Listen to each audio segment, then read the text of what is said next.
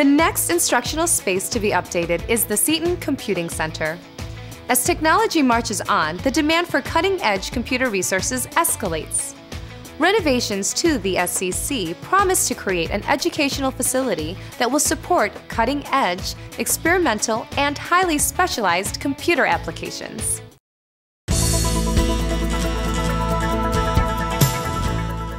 I think the purpose of this building is really to celebrate the computer program.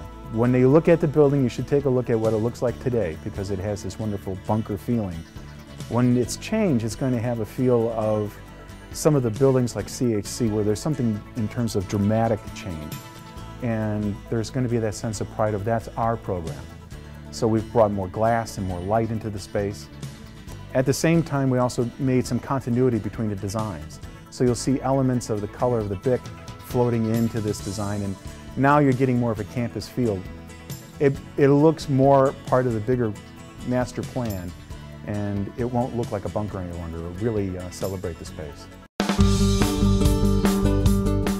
What we were able to do is not really add square footage, but actually lay it out better. One of the problems that they had with the previous design was it was more dead end in a very small building. And now we've created a circular flow in the center of the building, but much more of a communication from the parking lot into the rest of the BIC complex itself. That is now more of a better connection, a better front door. The other thing that we're doing is bringing color into that environment. So we're playing with the ideas of making that space fun for the students. There's areas for them to collaborate in terms of studies. There's areas for them to work for games and how they participate as a group on the different programs and the different projects.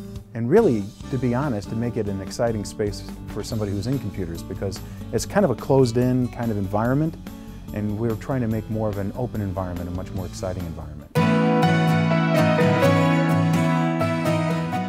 The computer classes we're trying to accommodate are things that are associated with Internet applications, web applications, some of the gaming applications, the things that are more high-tech and more leading edge.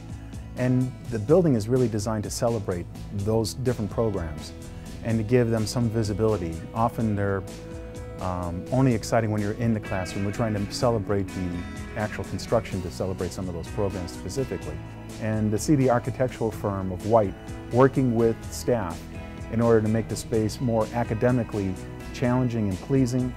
At the same time, being architects, they are trying to find a way to make the building an exciting place of a destination. We're really doing something that's different. Witness the transformation and see how COD's improvements can benefit you.